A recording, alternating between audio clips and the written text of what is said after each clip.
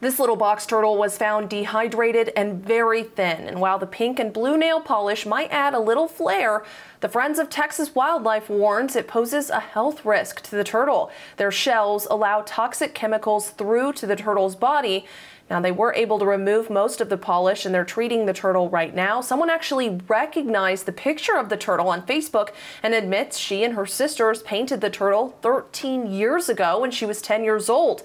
She says she didn't realize the damage it could cause and was sorry. The nonprofit says they hope it's a learning moment for everyone not to paint turtle shells. Katie Johnston for CBSN DFW.